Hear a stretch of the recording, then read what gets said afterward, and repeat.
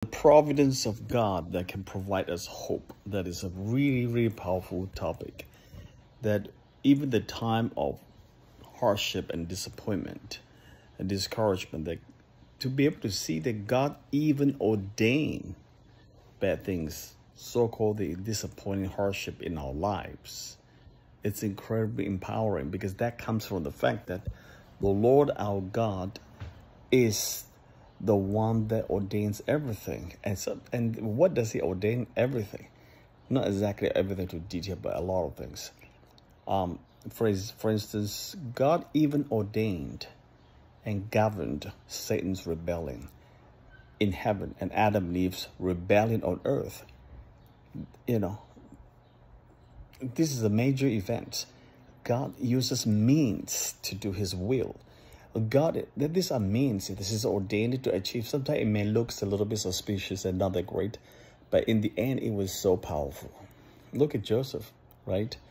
God in his wisdom worked behind the scenes, including some of the extraordinary evil events. First Chronicles, Satan provoked King David to number the troops of Israel.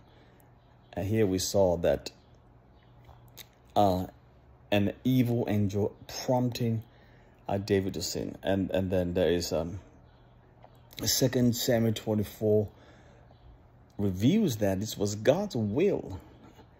And then we can quickly see that God used Satan's deceitful ideas and David's sins in order to punish the people of Israel for the wickedness. For example, one side is the devil tempting David. On the other side, First Chronicles, and then in 2 Samuel, God clearly provoked, stirred the heart of David to do that. So you see, there are multi-layers of events that caused David to do all this, and it's all the perfect plan of God. Another example of God's only begotten Son, Jesus Christ, the Anointed One, who suffered under Pontius Pilate and Gentiles. But these enemies of the Lord can only do what they did based on what God's counsel in him determined before to be done in Acts 4:27. Period.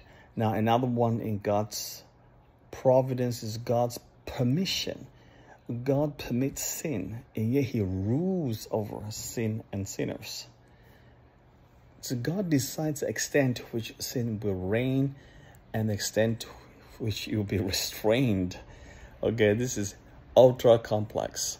The administration of it. For instance, Joseph said to his treacherous and later repentant brothers that you intend to harm me, but God intended for good to accomplish what now is being done.